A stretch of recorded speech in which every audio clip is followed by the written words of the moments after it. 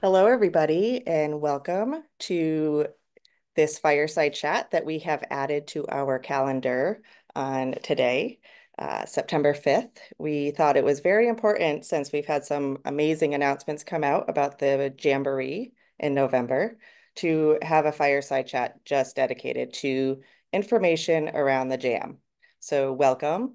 I'm Katharine Provencher, the Director of Patient Advocacy for the IgG4ward Foundation, and I am joined with with Dr. Stone, the executive chairman of the foundation. Thank you. Wonderful to be here today. So before we begin, we're just going to go over an announcement we have. Our next exciting caregiver conversation is October 18th of 2024, and that's going to be with me, and also some wonderful patients from the community that are going to be joining and having a very important conversation in regard to mental health and how it impacts them living with IgG4 related disease. So stay tuned for more information regarding that. Next slide, thank you. And before we hop into all the exciting information regarding the JAM, we thought it was important to show some barriers to care survey results. So last month I did a uh, article regarding the barriers to care and navigating some of those barriers within the community. And I had some wonderful insights from the Alliance for Patient Access, as well as the results from this survey. And they were just so eye-opening and interesting that we thought we would share them now. Next slide, please. So one of the questions was if individuals had to change their treatment that was prescribed by their physician for IgG4 related disease because of insurance or due to the high cost or the insurance would not cover it. And, the statistic speaks for itself.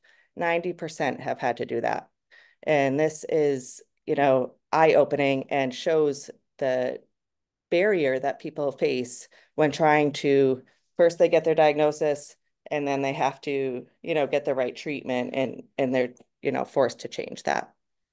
And this is the reality under which we live at the moment. And things like this really add to burden of illness for patients. And I can tell you, as a clinician, they add to burden of medicine as well. 90% have had to change medications because of insurance coverage limitations. So the foundation is working with groups like the Alliance for Patient Access to try to improve this.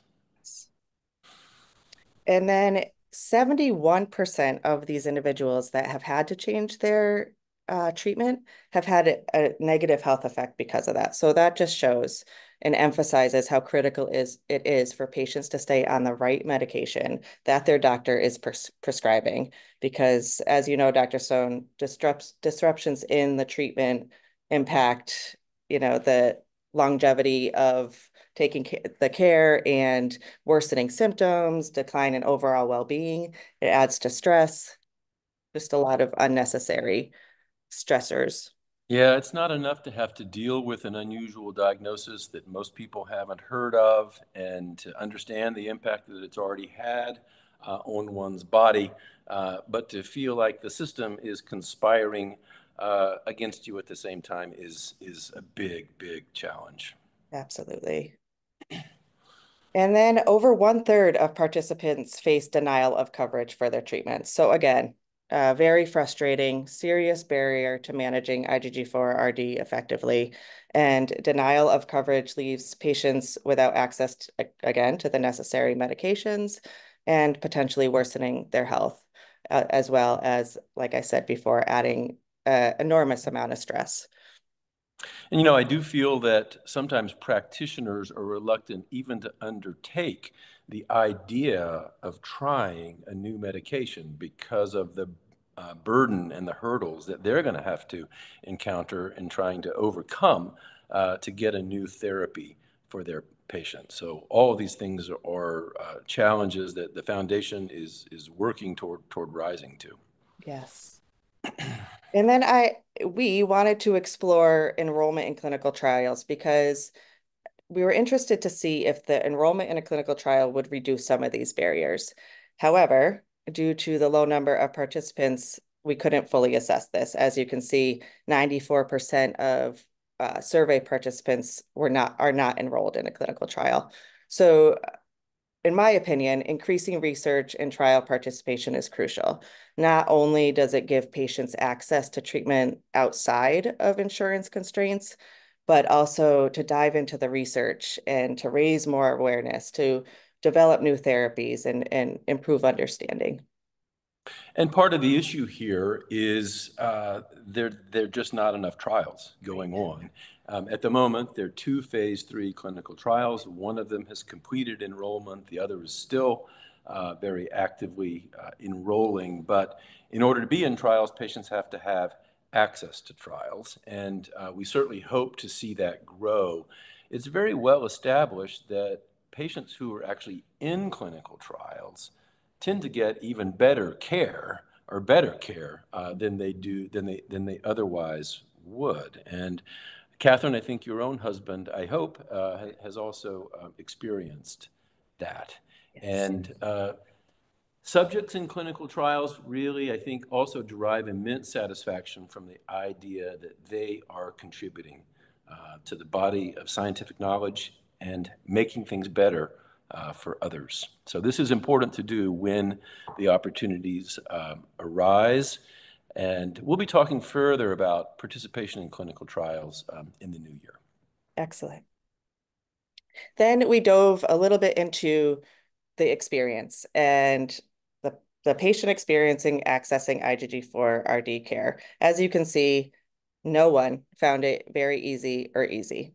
And, accessing healthcare, even for something minor, it's not always easy, but I would hope that there would be a little bit more in that easy category. Unfortunately, 66% of respondents reported challenges in accessing care, ranging from difficult to very difficult. And again, reflects significant barriers that the community is facing when seeking appropriate care. Next slide, thank you. And then the challenges in accessing care. This was just astonishing to me. The high numbers, it's hard to pick which one. Obviously, you could see 70% finding a specialist, but just everything is almost at 50% or above 50%. But the two main challenges are finding a specialist knowledgeable about IgG4-RD and then navigating those barriers we're talking about. Even when a specialist is found, there's still significant barriers that follow. And we can all work together on some of these, particularly the finding a specialist one. If you have found an excellent specialist, doesn't need to be a rheumatologist or a gastroenterologist, a very interested, motivated general practitioner would be fine and wonderful to include in our physician network. We're happy to help recruit them. All you need to do is pass along name and contact, and we will reach out to them. Excellent. And then the most needed resources to overcome barriers. So we're aware of this within the foundation that our community needs resources. And, I'm very thankful that Dr. Stone has founded this foundation so that we can work on helping you all access these resources. So increasing the priorities that were the top patient priorities were, again, increasing specialists, reducing wait times. That's something I hear all the time, is just how long it takes to get to the right person. And when you're dealing with a disease that you pretty much don't know much about, you're not sure what's happening within your body, that's, again, adding stress that individual doesn't need. So better care coordination and patient education are also very essential. Thank you. Next slide.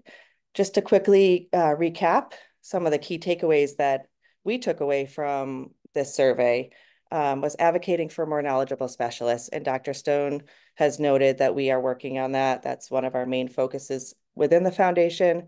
You may not know, but we have a physician network that you can access through the IgG4ward website, and it has over 100 specialists around the world that are knowledgeable within with it IgG4RD. So please, if you haven't looked at that, take a look at that. And we will continue to advocate for that. Insurance, we're trying to provide the education, to provide the research, to help push for better insurance coverage to reduce these barriers that you all are facing. It's not easy. It's an issue that everybody faces, but we hear you, we see you, and we're going to do what we can there. Improve care coordination and patient education. A big mission of ours is patient education so that you all can go armed with information to these doctors, knowing what you need, knowing what's going to be best for you, and then, the clinical trials that we touched upon before. And it's important to thank everybody who participated Yes. in this survey. You put this together very quickly, Katharine, and through our subscriber network, really we're able to have access to some terrific data in very short order. So thank you to all who participated. Yes, thank you. Now we're going to deep dive into the JAM, and I'm going to start that off by asking Dr. Stone, why are you interested in coming to the JAM? Thank you, Katharine. So this question makes me think back to about 2010, when we had just become aware of IgG4 related disease and had been taking care of patients for a few years at MGH, and we were interested in organizing a worldwide investigators meeting. It wasn't possible to hold a worldwide or a nationwide patient meeting because there just weren't enough patients who even realized that they had the disease, and there was no organization to put that together.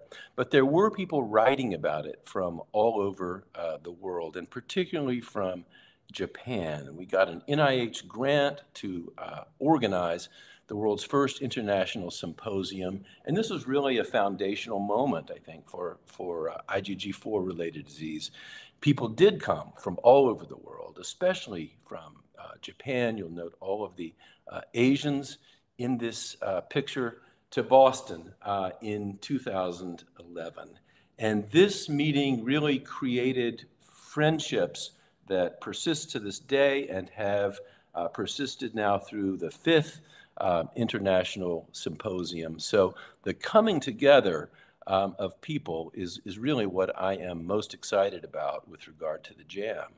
So I met Dr. Yasuharu Sato at that very first meeting. We can go back and here is Dr. Sato. And here we are almost 15 years later in Milan at the fifth international symposium. Here I am showing him the secret IgG4 related disease handshake. I'm so happy to see him again. And I'll show you all that at the meeting too, although I don't know that kind of behavior will be condoned. Here is me with a group of Japanese investigators again in Milan, friendships that began in 2011. We started a wonderful tradition at that very first meeting. Here on the left, everyone, all of the attendees signed the poster for the meeting, and we continued that in Milan at the fifth international symposium. So over this time, we have done a lot for patients, I believe. We have recognized the disease. That's obviously important. We've talked about the nomenclature and agreed on what we call this disease and its different manifestations. We've developed management guidelines, classification criteria that are used in studies and clinical trials.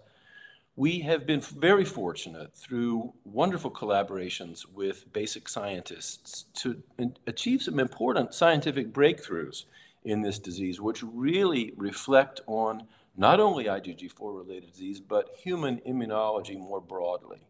These have been important. We've done clinical trials. We are almost at the point of having our first drug approved, and we've created the IgG4ward Foundation. So we've done a lot for patients in this time, but the JAM is a chance to do something with patients.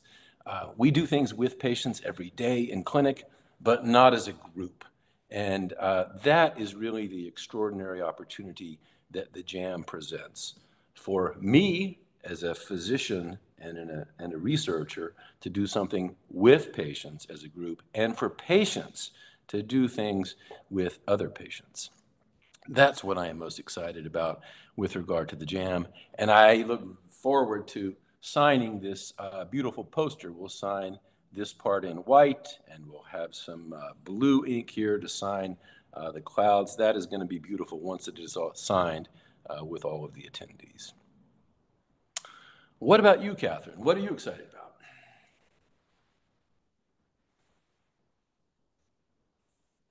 Sorry, I was on mute. I could probably speak for the remainder of this fireside chat in regards to my excitement and what makes me so excited about the jam, but I'll try to keep it brief in interest of time. When my husband was diagnosed with IgG4RD for about 4 years ago, we knew almost nothing about the disease, and let alone we certainly had never met anyone. And it was incredibly isolating for him. It brought more fear, it brought more stress on top of everything else he was dealing with. And then fast forward to less than a year ago, we attended a patient workshop where there were a small group of people living with IgG4 related disease.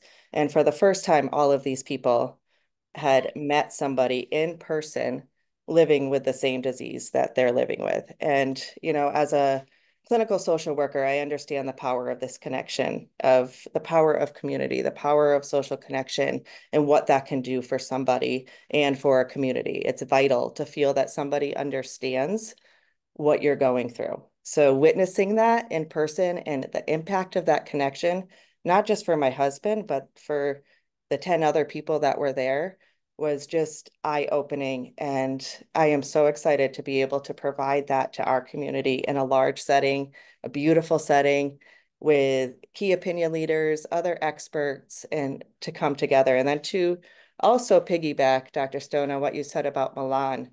When I attended the symposium in Milan, I was sitting there almost every day thinking, how can we do this for patients? How can we bring this type of event to our patients? You know, that's geared for physicians and physician education, but our patients need that level of education.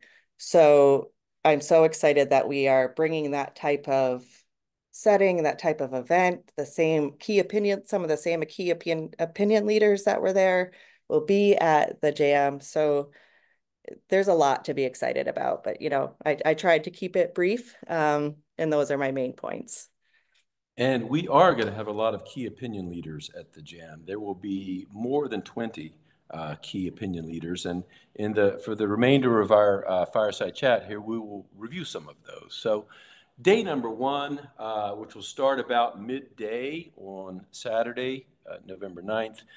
Day number one, or half day number one, is understanding our disease. And the jam is a mix of short lectures and breakout sessions, which we will talk about, and specific question and answer sessions and other times for socializing.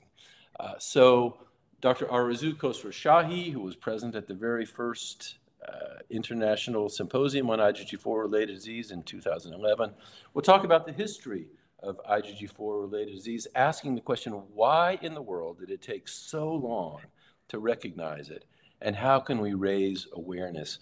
IgG4-related disease has special characteristics as a disease. It is very slow-moving. It involves multiple different types of organs. And these special characteristics really explain a great deal about the disease. It's very important for patients to understand these. So this is why we've asked Arzu to give this first talk. Then Dr. Corey Perugino, who is a wonderful translational scientist at Massachusetts General Hospital, will be talking about the importance of B cells in this disease. The therapies that are being developed now for IgG4-related disease focus on B cells. And the road to understanding IgG4-related disease really runs through an understanding of B cells. And Corey is a wonderful teacher. He will do a great job explaining that to our audience. And then questions. Kat. Yes. Please come with your questions. There will be many opportunities to ask questions. You know, as this quote says, questions are the key to unlock deeper understanding and insight. And that is so true. The questions are going to be so important, not only for you all to have some of your questions answered, but for the physicians, for some of these experts to hear what are your questions and how can we help. So we'll make sure that there is time after all of the talks for, some questions from the audience. Our breakout sessions, which I'll explain more on the next slide. And then there'll be networking opportunities throughout each day, as well as the pass the mic hour.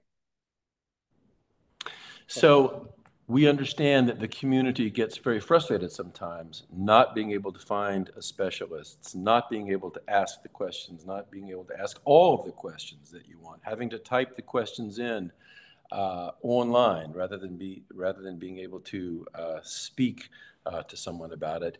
For this, the jam is just what the doctor ordered, I guarantee you. And what about breakout sessions, Kathy? Yes, we've been talking a lot about a breakout session, and people may have seen that on our agenda. So we just wanted to explain a little bit about what that is, because some folks might not know. Within our jam, we're going to have larger talks where everybody will be involved. And then we are going to have small focus groups that you all can choose from. We'll go over the topics momentarily. And that will give an opportunity for groups to come together in a smaller setting, which will allow for more conversation on the focus topic, direct questions, being able to share experiences. So breakout sessions are just a really great way to come together in a smaller group and really focus on the topic at hand. And the way these will be designed is we've asked those who are leading the breakout sessions, say a key opinion leader talking about lung disease in IgG4 related disease. We've asked the breakout session leader to maybe have just a few slides to level set and tee up the topic. But then the balance of these really is going to be about questions. And these are so fun. I love going to these at medical meetings. Everyone really enjoys them. And it's another great chance to ask questions and to learn specifically about some topics within IgG4 related disease. So we planned a lot of these breakout sessions. And I think this emphasizes the diversity of the information that's going to be exchanged here. So these are in fours, and so the attendees will be able to choose from one of these four sessions to go to. One can go back and forth. The sessions will last about an hour each, so it is possible to go from one to the other. So we'll go through these quickly. Katharine will talk in one of them about thriving with IgG4 related disease. Emma Culver from Oxford University will talk about managing IgG4 related pancreatic and biliary disease. Pancreatic and biliary disease is a very important topic within IgG4 related disease, of course, so we're also offering that on the following day. So if you're not able to go to it on day one, you can always go to it on the second day. We will talk a lot at the JAM about how to navigate our complicated medical and insurance systems, and we'll be joined for these discussions on both days by colleagues in the Alliance for Patient Access, Ryan Crump and Casey McPherson. And then we will talk about IgG4 related disease and the lung. Dr. Jason Springer from Vanderbilt University Medical Center, trained at the Mayo Clinic. I've never met Jason in person, but I am really looking forward to meeting him in person at the JAM. He is a wonderful pulmonologist, and he'll be addressing lung issues. Then we have a second session, and there are three offerings in this session, so attendees can choose from one of the three. Bart Qualish and Paul Scheel and Kevin Walton will be leading each of these, and we'll talk about these briefly in succession here. So Dr. Qualish, you will know Bart from the Fireside chat that we did in July. ask the experts questions. Bart is both a neurologist and an ophthalmologist. He is a neuro-ophthalmologist. So he deals specifically with IgG4 related disease involving the eye and the base of the brain and the meninges. He talked to some degree about all of those on the Fireside chat. He's a wonderful clinician. I'm so delighted that he can join us in Tyson's Corner. Paul Scheel, I was so delighted that Paul can join us. Paul is a wonderful physician. He trained a couple of years ahead of me at Johns Hopkins in internal medicine. He became a nephrologist. He became the head of nephrology at Johns Hopkins. And several years ago, he moved to Washington University in St. Louis, one of the premier medical institutions in the country, where he has a very high role in the administration there and continues his active practice. Paul will be talking about a special clinical interest of his, retroperitoneal fibrosis, which can impact the kidneys. And so it's going to be terrific to have an expert nephrologist's input on this issue, and I'm delighted that he can join us. Eating well for patients with IgG4 related disease. I was so pleased to make the association recently of Kevin Walton, who is a dietitian at Massachusetts General Hospital. And most of Kevin's work is on the inpatient service, where he helps take care of patients who have been hospitalized with major pancreatic issues. He's recently begun an outpatient practice as well, and it's going to be tremendous to get some real expertise on nutrition at the JAM. We have a short video with Kevin coming up on our website in the next week or two, so you can look out for that. And then this will conclude the first day of lectures and breakout sessions, and we will relax a bit with a cocktail hour and dinner. We have arranged for a string quartet to play during the cocktail hour and dinner. This, again, reflects back to our very first international symposium on IgG4 related disease, where we had a string quartet who was very well received. I'm very much looking forward to that. This will be a great opportunity for networking, to meet people you've never met before, to talk with key opinion leaders in the field, a very important aspect of the JAM. Then we'll move to day 2, which is entitled Cornerstones of IgG4 related disease management for patients and physicians. And Katharine, you have recruited Amy Manning to do a very special thing on Yes, the first I part of the have. I have, and I'm very excited and to be able to offer this to our community. We're going to start off the day on Sunday with yoga for everybody. And Amy wanted to make sure that we emphasized everybody there, because she wants everybody to know that, even if you don't know what yoga is not about getting on a mat and doing all these poses that look like you're putting your body in a pretzel. Yoga is really about finding that grounding, learning how to breathe. So she's going to make it an experience for everybody. So we're really hoping that you all sign up for this event. And no pressure, but I will be there doing it too.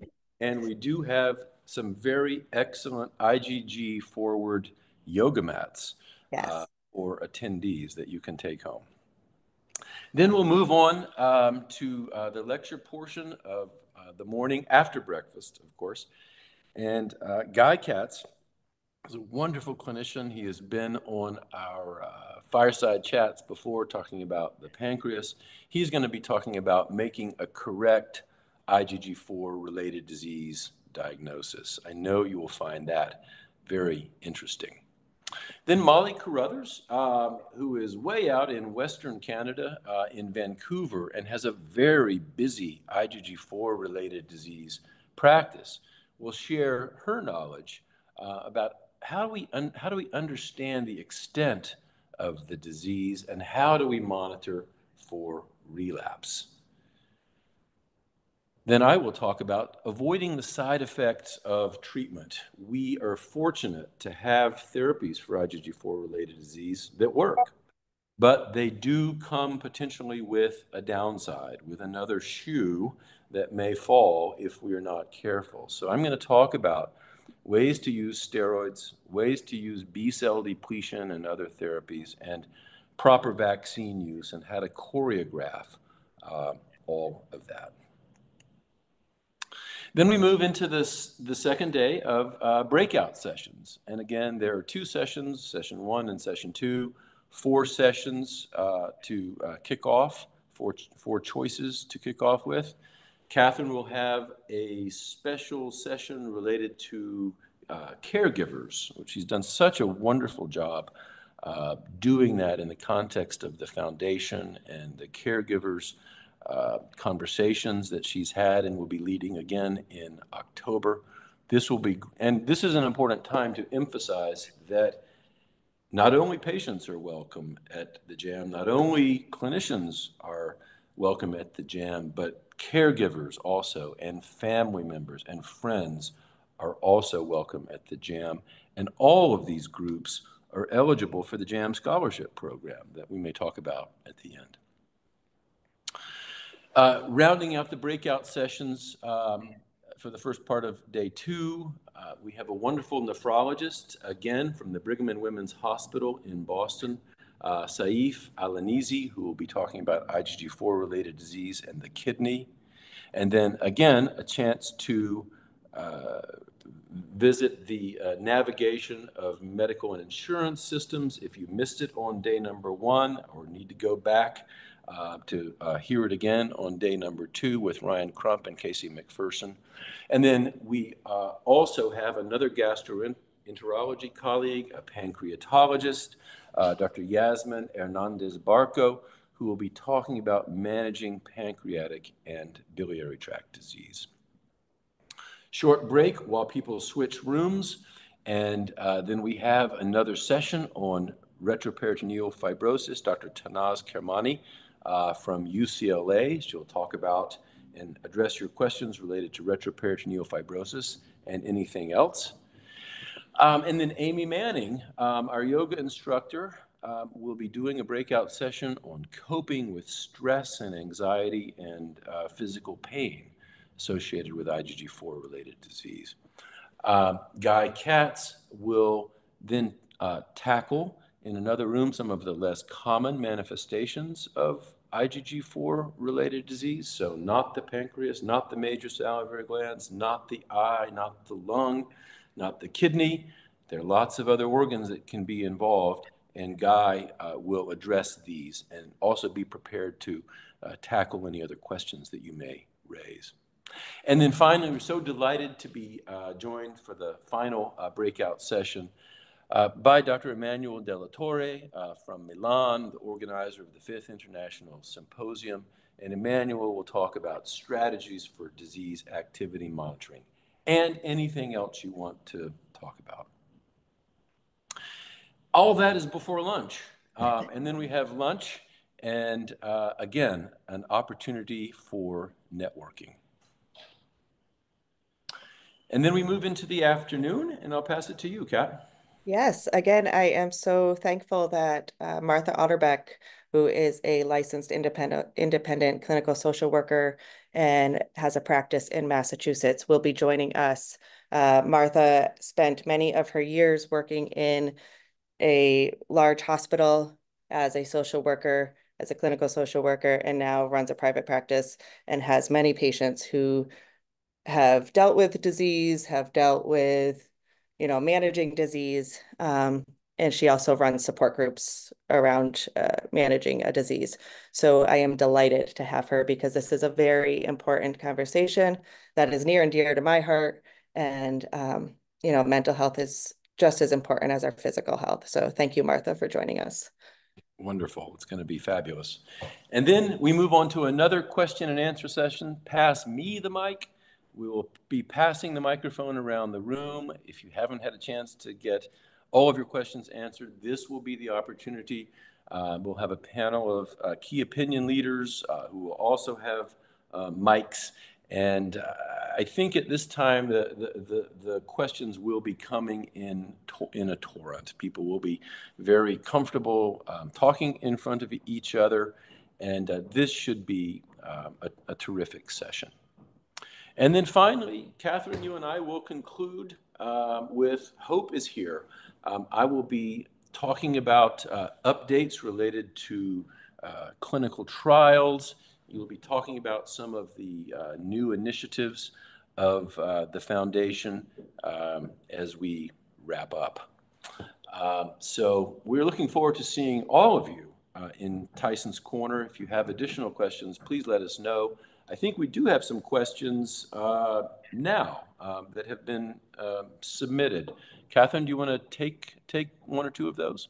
Yes, I do. And also before I jump into the questions, I just want to say that we will have built-in breaks within our schedule for, I know these days might feel long for some individuals living with a disease. I know that my husband gets tired after a day like this. So please know that there will be breaks built in as well as lunch and what have you. But also, if you need to take a break and step out from one of these sessions, please feel free to do so and, connect with somebody within the group to find out what you missed. So I just wanted to clarify that point.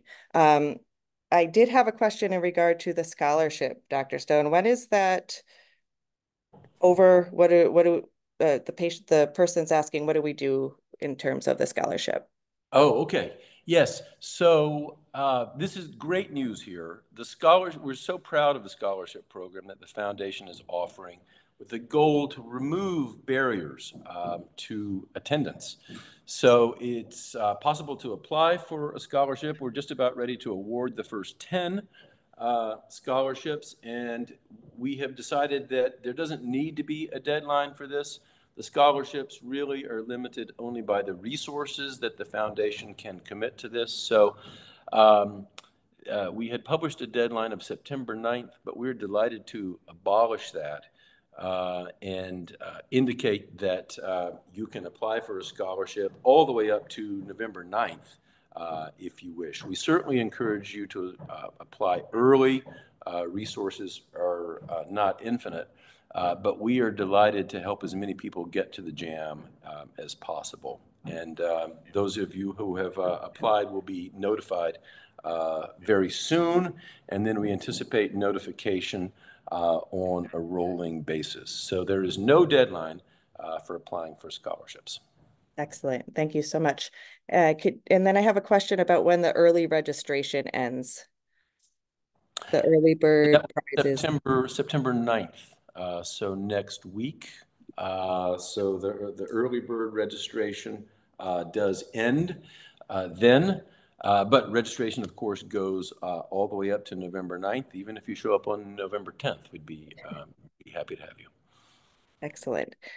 And we touched upon this already, but there was a question in regard to if caregivers, friends, family can attend. And that is a yes with a big exclamation point. Please bring along your family and friends, caregivers. They're As a caregiver, I know how important we are on this journey and how important the information is for us to also receive. So please, yes, you do also have to register that person, and that person is also eligible to, like Dr. Stone said, apply for the scholarship. We've also had some queries about whether we're going to be live streaming the jam, and I should probably address that. We are not presently planning to live stream the jam. It's really so important to experience much of this in person. We are going to be recording some of it, some of the content for repurposing in other settings on our website and resources, et cetera. But presently, no plans to live stream. So please make every effort to be there in person and avail yourself of the scholarship program if that will help. We also do have aspirations for doing the jam in other places geographically abroad.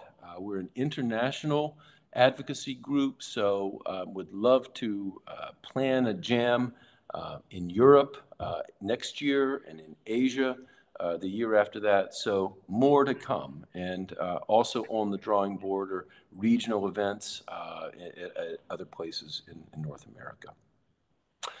Were there any other questions, Kat? There are none on my end. Do you have Okay. any on yours? No, I think we're good. We wanted to have a short fireside chat session today to just give people a sense of what the jam is going to be like, since we've never done this as a community before. If you have additional questions, you'll be offered the opportunity to submit them online right after signing off of the fireside chat. So we'd be happy to receive those. Also through our online community or website, please reach out to us. Thank you very much, Katharine. It's been a pleasure. Yes, And thank you so much. looking forward to October, the next caregivers conversation. Looking forward to it as well. And I'm looking forward to seeing you all in person at the jam and can't wait to shake your hands and give you a high five, what have you. We're very excited. And I'll show you the IgG4 related disease secret handshake. Excellent. Take care. Bye-bye.